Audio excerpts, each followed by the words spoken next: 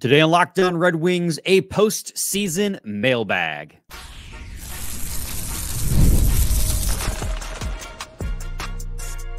You're Locked On Red Wings, your daily podcast on the Detroit Red Wings. Part of the Locked On Podcast Network, your team every day. Welcome back to the Locked On Red Wings podcast. We are your hosts, Brian Fisher and Scotty Bentley. I'm formerly of 97.1 The Ticket, and Scotty is the host over at Locked On Tigers, as well as a freelance journalist for the Detroit News. And today's episode is brought to you by Indeed. There's no I in team, but there is one in Indeed. And that's the hiring platform you need to build yours. Start now with a $75 sponsored job credit to upgrade your job post at Indeed.com/lockedon. Terms and conditions apply. Need to hire? You need Indeed. Indeed you do. Very quickly. Thank you. Scotty, not a lot really going on this Friday, so I thought it would be a great time to do a mailbag. We haven't done one of those in a while, so I threw that out to the people and got a lot of responses from fans and fellow Locked On hosts as well. So we'll bounce back between the two of those.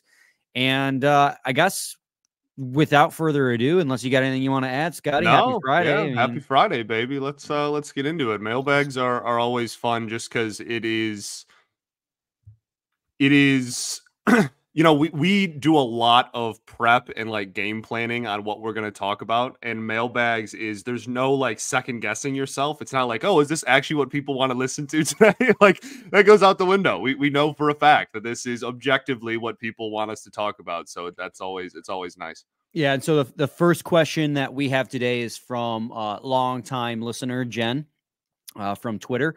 And she asks, do we think that Walman recovers his form, or should the Red Wings just bite the bullet and put Edvinsson with Moritz Seider? This question overall is talking about, you know, who we think Moritz Seider's partner is going to be next year. And that's one we've had conversations on and off the air about a little bit here and there, but I'd love to talk a little bit more about it here. Yeah, no, it's a fascinating one. I think early on, I would be stunned if like on opening night, this was a Seider and Edvinsson pair.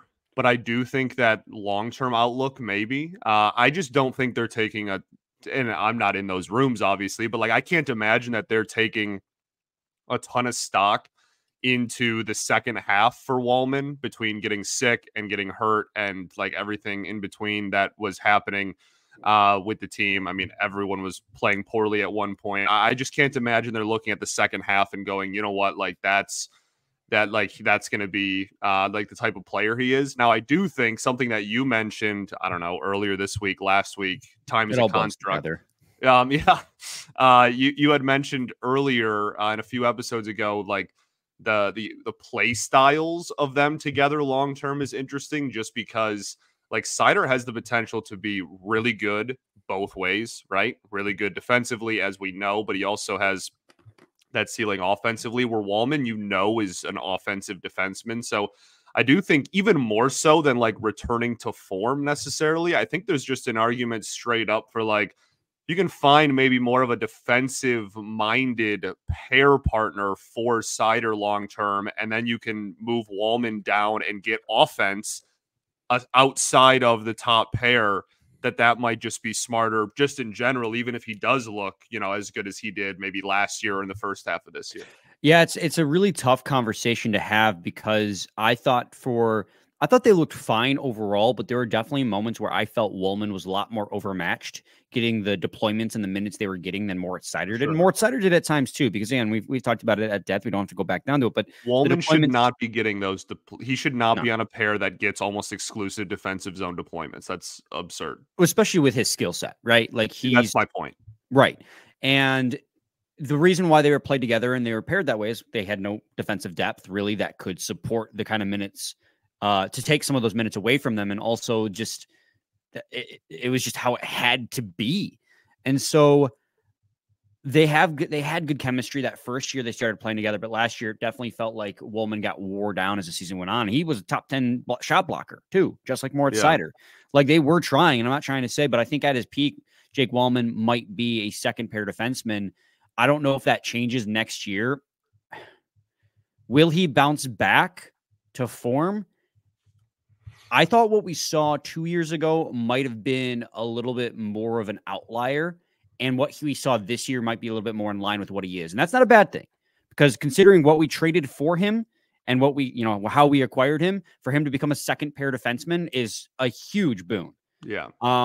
But that being said, he's kind of in a weird nebulous spot where, because I think Simon Edvinsson immediately jumps in to become the second pair. Because I don't think, to answer the question directly, I don't think Edvinsson and Seider will be a pair together next year. It is my dream pair. It absolutely is my dream pair. But if you think about the assignments that Edvinsson could take on, you would assume and you would hope, given where he was drafted immediately next year, he might be able to take some of that weight off of Seider's shoulders. So by splitting them up, you get a little bit more freedom for both of them by consequence. Yes, they would be like a monolith of a pair. Like they would be so fun to watch. But I think it would be better served to split them up, especially when we saw how good Sherratt and Seider were down the stretch. Now, I know that was a much smaller sample size, and I know they didn't play well together their first season together 2 years ago. But I would be going into next year, I would want to see Sherratt and Seider again on that top pair and Edvinsson on that second pair, because I think Edvinsson can, in his first full season with the Detroit Red Wings, take some of that weight off of Moritz Seider and free him up to be more of a true, get more of the deployments and the usage of a true 1D rather than that weird asinine usage that he got. But where that leaves Walman, I don't know, because Walman's too good of a defenseman to be a third pair defenseman. But at the same time, you put him on the third pair, and now you don't have to shelter the third pair nearly as much either. So I think it's a good problem to have, what they're having right now with the resurgence, not resurgence, but the rise of Simon Edvinsson. For sure. I really think, and we can move on to another question here, but I really think that this is a, on opening night, and we'll see, they're going to bring in outside help. I'm sure they're going to, trade for, sign a defenseman or something at some point this summer. But I think that on opening night, you're probably going to see it look pretty similar. And then this is going to be something that is adjusted throughout the season. That would be my best bet, right? Like, I think on opening night, it still might be Seider Walman, just because they've played together a lot. We know that it can work. We'll see what happens early on. And then if in the first couple of months of next year, if it looks very similar to how it did in the second half of this year, then you could see those adjustments be made. It wouldn't shock me if, Edvinsson and Seider played together, at some point next season, right? Saying they won't play, a single minute together, I think is probably like a little too far the other way. But I think it's just going to be constant adjustments being made. And a big part of that will be what they do with the blue line the rest of the summer as well, obviously. Yeah. And so that makes me wonder too, if I were a betting man, I think you were right. I think it'll go back to being Jake Walman on the top pair. But I think what I would want to see after seeing almost an entire season of that pair get caved in, because of the fact that their deployments were just ridiculous, I would want to see Sherratt back up there. But I don't think that'll be, because I think that they're pretty staunch, Walman and Seider. And again, see what the preseason looks like too. I mean, that's, it's May. the rise of Edvinsson, I think, makes everyone's lives a little bit easier, because I think he's going to be able to come in and take on tough competition pretty quickly. Might not be at the start of the season, but as it goes on and he gets more comfortable, I think you'll see him take some tougher competition and make Walman and Seider, or Seider and Sherratt's jobs easier. But to answer the question, I think, betting man, it would be Walman again, but I wouldn't be opposed to Sherratt either, how they finish the season. Yeah. Let's also, again, it's early May. We'll see how the rest of the offseason shakes up. For sure. Right.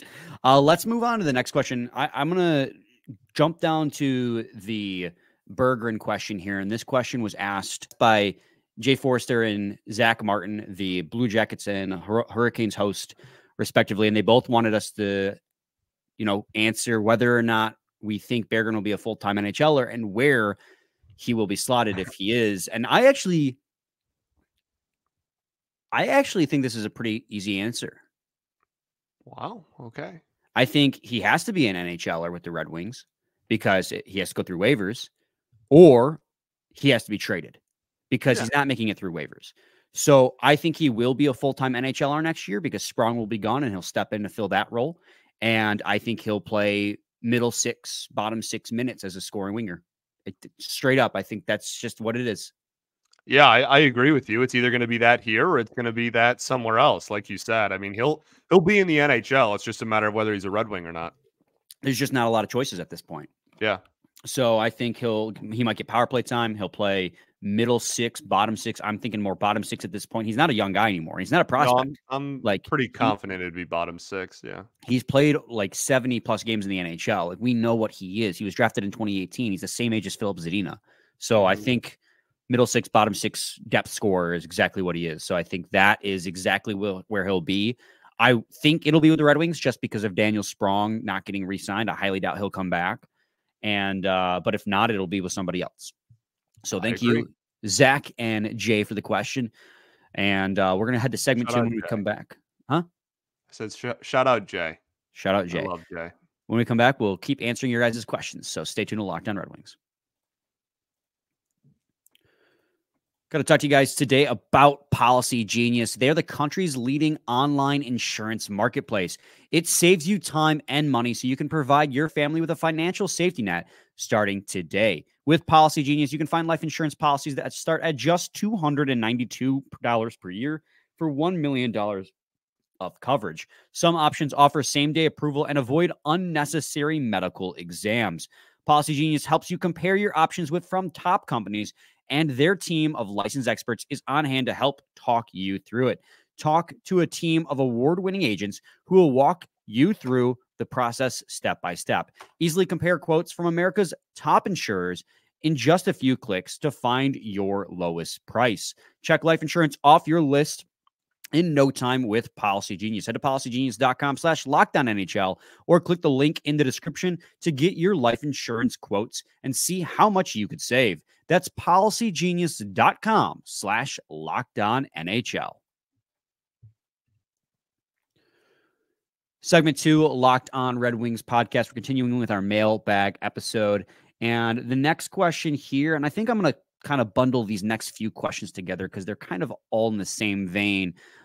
This next question also comes from Jay Forrester, but the follow-ups to that will come from some of our followers on Twitter because they are just, like I said, they're all in the same vein. The first one will be from Jay. He asked, how big of a player do we feel the Red Wings will be in free agency this year? And that one, I think you can have a little bit of nuance to.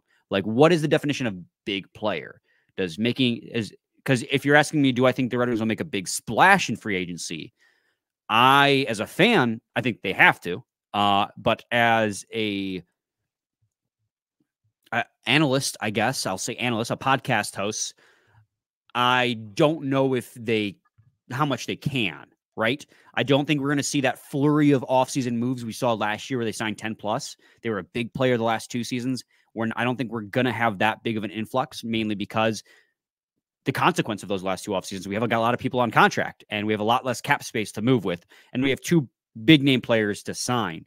But I do think they can be a big player in free agency for one move. And I think that they do have to bring in some form of difference maker. Now, there's also the possibility that could be via trade, but I don't see them being a big player in terms of volume. Maybe quality, but not volume. Yeah, it's interesting. I think the way that Yzerman constructs his rosters are for him to be decent sized players every summer, right? Like he, as we've talked about a lot, he doesn't sign long-term contracts. He doesn't lock up a ton of money for long periods of time. So there's kind of guaranteed like a little bit of roster turnover and just like churning every year, no matter what. It's just the size of that obviously varies a little bit year to year. I don't expect, I think it was 12 if you include the DeBrincat trade acquisitions or like players brought in last summer. I don't expect it to be that big. But I do expect a decent amount. Again, I mean, we talked a lot about the blue line and how many moves are kind of just like sitting on the table at the blue line, right? And the dead money, et cetera. We've had that conversation a lot, but this forward group there's a lot in the, bottom 6 that is going to have to be decided upon, either re-signing or bringing in new talent. And then we've talked a lot about goaltending and how, I don't think there's any way they just roll into next season with the goaltending situation being just straight up Line and Husso without at least adding one more kind of depth piece at a minimum. So Like you're talking about potential moves in all three facets and all three, positional groups. I don't think that it's just going to be nothing. I think that it's probably going to be a decent amount yet again. I would almost lean the other way. I think I'm kind of expecting, 5 to 7 acquisitions again, like players brought in again, and I'm not really expecting any of them to be like the super like big splash necessarily. Yeah, and see, the reason I disagree with you on that one is because we're expecting more of the youth to make the roster out of training camp, and that's going to be, I guess I'm including Berggren and the youth, guys from the minors, right? Berggren, we're expecting. Carter Mazur, I think, is going to make a really impressive push. I think they're going to give Marco Casper looks. I don't know if Marco Casper makes it immediately, but he's going to get looks. I think Carter Mazur's game is going to transition very quickly to the NHL level because of the way he plays. It's not high end, but it's high intensity, and I think that translates a lot easier to the NHL level. Albert Johansson, Simon Edvinsson are both guys. If we're of the mindset that we want to dedicate more roster space to the NHL roster for these young guys, then there's not there's not going to be enough space left for lots of players to be acquired via free agency. And that's why I'm leaning, if they're a big player, it's because they go after a big fish, not a lot of little fishes like last year and the year before, right? Or medium-sized fishes, not to sound disparaging, right? Like, if they're going to go after anybody, it's going to be a Jake Gensel, Steven Stamkos, or Sam Reinhart, if any of those guys even make it to free agency, because there's a good chance they won't. But I think what this team needs right now, because they are pretty dang deep and they're middle of the road when it comes to the depth, is they still need just another true high-end talent, top 6 talent, a right side D-man that can be a difference maker. And that takes me to the follow-up questions in the same vein. And this comes from 2 different people on Twitter, Undrafted Hockey Fan and Emmett Ferguson. They both asked about a handful of different right side D-men, which I love the fact that our fans are looking at the free agent pile and they're picking through who's going to be available. Undrafted Hockey Fan asked about Chatfield out of Carolina, and Emmett Ferguson asked about DeMello, Pesce, and Roy. And I'll be honest, I looked at all 4 of these guys, and the only one, I guess I should phrase that as this, the one that I liked the most was Matt Waugh with the Los Angeles Kings, or Matt Roy. I want to say Waugh. It might be Roy, actually, but I'm trained to think this way. I could be completely wrong. And the only reason I say that is if you look at the player usage chart, and here I go again I love my graphs. I love my graphs. You can see here that everybody else that's been named here, Brett Pesce, Dylan DeMello, Jalen Chatfield, they're all getting heavy offensive zone deployments. And what this team needs right now, and all these guys are right side defensemen, which is a team need. We need another right side defenseman. That is a massive need for the Detroit Red Wings. So I love the fact that our fans are, the Red Wings fans and fans of this podcast are looking for that as an answer. But Matt, Roy, Waugh, whatever it is the only one who plays somewhat, gets pretty even deployments, offensive zone, defensive zone, and gets, tougher difficulty. And you can see here, I added Petrie and Sider on here because I was a first pair and second pair defenseman on the Detroit Red Wings. I wanted to see how this person could stack up to help lighten the load in the defensive zone for some of these pairs. And Roy Waugh is the only one who can provide that in any meaningful way. He's an average top 4 2-way defenseman.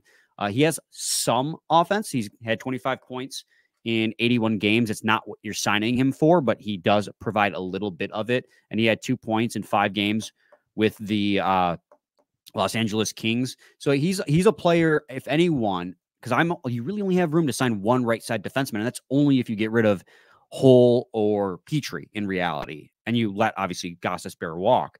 He averaged on the season, he averaged 18 minutes a night. So you're in that third pair range with Roy, but he can take some defensive zone minutes. You put him with Ole Mata, you can give them a little bit tougher assignments, so they're not as sheltered as they were when Gostisbehere was on the pair. I think that could be an upgrade. The only other option here I liked, Scotty, was Dylan DeMello, and that's just simply because he gets really tough competition. Granted, it is mostly offensive zone deployments, but because of the fact that he gets tough competition and he's lots of minutes in that role, he does perform very well in that role as well.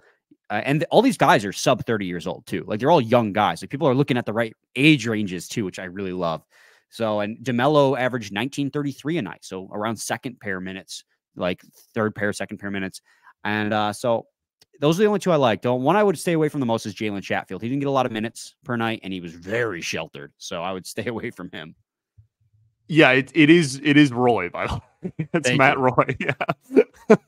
Yeah. Yes, I like Roy a lot. I would be totally fine with that. And I don't disagree with anything you said about, they two of their biggest needs going into the offseason are going to be right side D and going to be a top 6 winger. And so, or top 6, I guess you could even just say forward in general. If they want to get a 2C, I don't think anyone would be mad at that either. So yeah, I think both of those are going to be big talking points. And yeah, I really like Matt Roy and yeah, I'm totally fine with that. I think a few of those names are good. I don't know. I'm this is gonna be a wild summer. Yeah. It's gonna be a wild summer, man. There's a lot of stuff that could happen, but it doesn't necessarily need to happen. You know what I mean? Like they could just stand pat with the blue line. They could shake it up a boatload. Like there's a lot of potential moves, but not a lot of necessarily guaranteed moves. It's gonna be a really, really interesting offseason. But yeah, Roy's probably the name I like the most on that list. Yeah, absolutely. We're going to head to another quick break. When we return, we're going to answer a couple more questions and send you guys off into the weekend. So stay tuned to segment 3 of Locked On Red Wings. There is no I in team, but there is one in Indeed. Man, deja vu. And that's the hiring platform you need to build yours. When hiring, you need Indeed. They are the hiring platform where you can attract, interview, and hire all in one place. Instead of spending hours on multiple job sites searching for candidates with the right skills, Indeed's a powerful hiring platform that can help you do it all. They streamline hiring with powerful tools that find you matched candidates. With Instant Match, over 80% of employers get quality candidates whose resume on Indeed matches the job description the moment they sponsor a job. So join over 3 million businesses worldwide that use Indeed to hire great talent fast. Start hiring now with a $75 sponsored job credit to upgrade your job post at Indeed.com/lockedon. Offer good for a limited time. Claim your $75 credit now at Indeed.com/lockedon. Indeed.com/lockedon. Terms and conditions apply. Need to hire? You need Indeed. Indeed you do. Segment 3, Locked On Red Wings podcast. Scotty, let's move on to the next question on our docket, and that's going to come from Red Wings prospects, who we name dropped, I think, yesterday in our replies, asked us, biggest roster concern for next year: A, second line; B, goaltending; and C, right-handed defenseman. Out of those 3, what's your biggest roster concern? I have mine. I know what yours is. Yeah.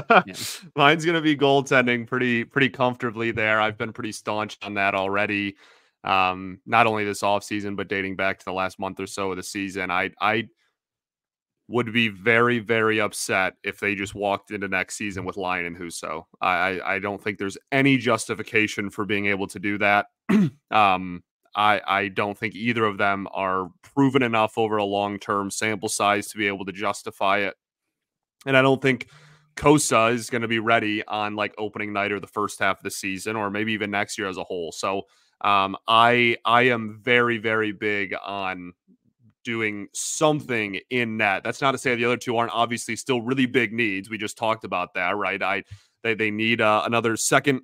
Well, I'll just say top 6 forward, especially if they end up losing Kane, then they definitely need at least one, if not 2, even at that point. And then right side D, something we've talked about a lot. Brian's been pretty vocal about that too. So all our needs, don't get me wrong, all of them need to be addressed in some capacity. But I am very big on, like, there is no way you can just roll into the fall with Lyon and Husso and just call it a day. Yes. I don't disagree with you. It's one of those situations where it's like, yes, and Sure. Because I lean more towards it's so tough because they're all such huge needs, but I'm going to lean more towards the second line. And I've been saying this all year long. The second line can't really survive as is, unfortunately, because you saw it this year without Dylan Larkin in the lineup, outside of Lucas Raymond, like the top six looked kind of abysmal. Yeah. And the depth scoring disappeared. It was great for a while, but when you needed it most, it vanished, kind of like the Avatar. So you just really need right now a top six winger. I don't want to say, I have to say it, but like a genuine bona fide second line center. And I hate going into our third offseason asking again for a second line center, but like you need one, if not both of those. And obviously, like I just said last segment, you really only have, if the Red Wings are going to go the route we want them to, they only have the roster space to add a couple of people, in my opinion, to the roster that non-goaltender wise, but they really needed to attack the top six because Comfer couldn't handle 1C. Veleno couldn't handle 1C. Kopp can't handle 1C if Larkin goes down. And Comfer's like an adequate 2C, but on like a playoff team, I don't think he is. He's a superb 3C. And with the Avalanche, I know in his final year, he stepped up, but in his tenure there, he was much better on the third line than he ever was on the second line too. So, and they were a cup team. So it kind of leads into what I'm saying. Like, if you want to be a team that's more consistent scoring, you need another top six talent. Also, so if you want to get better defensively, you also need a top six forward that isn't just lost out there in the defensive zone. And your top six forwards tend to be more skilled, but obviously we know that that doesn't always ring true on the defensive side of things because we've gone through that error or that list a ton of times. But like, you make the same argument for goalie. Like, that's why I say it's yes and, because goaltending is a huge need too. I think that they're going to sign a third goalie. I just don't know what the split's going to be for next season. As far as right-handed D goes, I think they have such a log jam on defense. I think they probably are more than likely to run it back with most of this core as is and maybe acquire one name. But like with how tough it is to get right side D, you're probably going to see more lefty playing right side, like Gostisbehere did this year, or Ajo did with Edvinsson down in the minors. I think that's kind of going to be where it's at. You might acquire some depth right side D, like some of our previous questions were asking, but I think it's top six forward. Word. The final question we have actually comes from Laura. She is the host of Locked On Canadiens, another fantastic Locked On podcast you guys should check out. They do a really great job over there. She asked, given the year and how it came down to the wire and in heartbreak, what's the minimum acceptable result at the end of the next regular season from a fan perspective and a front office perspective, because they're not always in line? I think from a fan perspective, and we can say this from our own perspectives, right? Like, we are expecting playoffs, right? That's where, after 5 years of the Yzerman rebuild, that is where our minds are. Like, we are ready for the playoffs. They missed by a point. They missed by a tiebreaker, not even a point. They missed on a tiebreaker. This team needs to make the playoffs next year. We need to see that after the second longest playoff drought in the current NHL. Yes, I think the fan answer is pretty easily postseason. We've been saying that since the second the season ended. It was like, all right, next year you better make the postseason. Yeah. Now from the front office perspective, we've had this conversation too. The reality is, when you bring in an influx of youth and long-term, that can make your team better. If you bring in 2, 3, 4 young players that don't have a lot of NHL experience, there is a possibility that your team takes a step back from the veteran presences that were just on the roster. And that is just because they're inexperienced.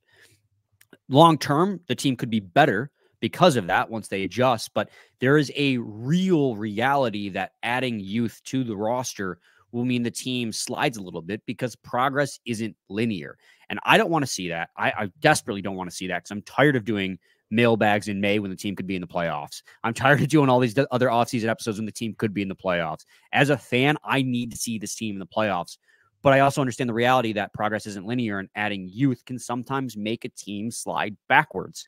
And I think they understand that. And I think that there is pressure on Derek Lalonde to, make this team more consistent next year. And I think there is pressure from Steve Yzerman on himself, because he is a competitor, to make this team make the playoffs sooner rather than later. But I think they understand that if they miss next year, with an influx of youth, again, a huge assumption there that there's an influx of youth, that is just natural sometimes with progression. And they'll be looking for progress in other areas too. I mean, we've seen it with so many other teams that make the playoffs one year, fall out for another year or two, and then they become that threat long term. Like the Devils. I mean, perfect example.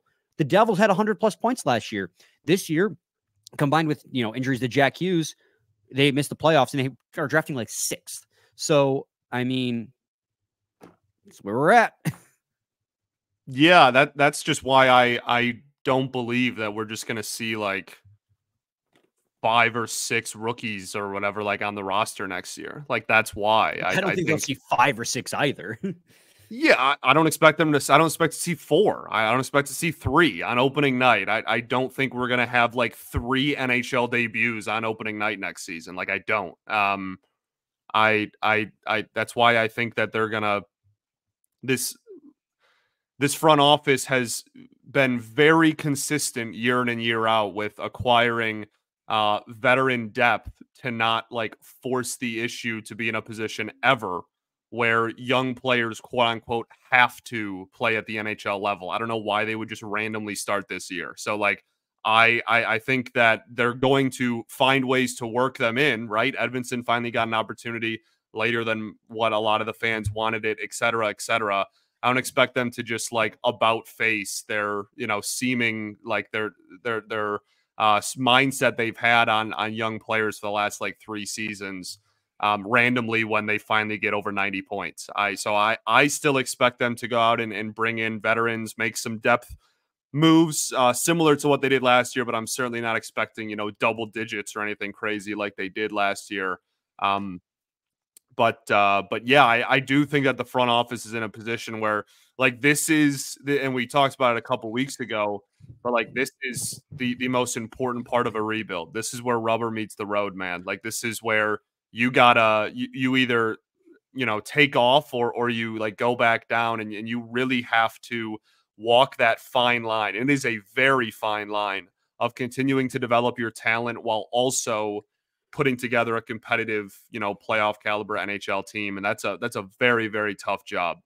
Let me add to that, right? Like what you were saying is true, and what I was saying, I want to add to what I was saying in that this team, I think that there's pressure on them to make the playoffs now because they became so close, and they do understand the reality they could slide. But I think because of that, that's why Yzerman, with the understanding of what this team's current holes are, he saw it, right? And we all saw it. And I know he knows is going to make an effort to try and adjust that. And we go back to what we talked about with the who stays, who goes conversation, right? It's going to have to be a mix of youth and more veteran presences, which is why even though there's 4 to 5 roster spots max available on this team next season, unless they trade away some guys, it's going to have to be a mix of both to make sure this team doesn't take a step backwards, but is able to get over the hump into the playoffs. And you got to also understand, like next year, it's going to probably take more to make the playoffs. It's not going to be 92 points or 91 points on a tiebreaker. It might be back to 95, 96. So they're going to have to be 5-6 points better to make the wild card, I would imagine. And so that's going to take some really clever roster management by Steve Yzerman. Yeah, big time. Thank you to everyone who asked us questions. And sorry we couldn't get to everyone. There's just too many questions to get to, and that is a good thing. We appreciate your guys' readiness to be involved in this. I'm sure we'll have more. Oh, we'll do more. So with that being said, Scotty, do you have any final thoughts? I don't think so, man. We ball. We'll be back with a new episode on Monday. Same time, same place. It's your team every day. Every day.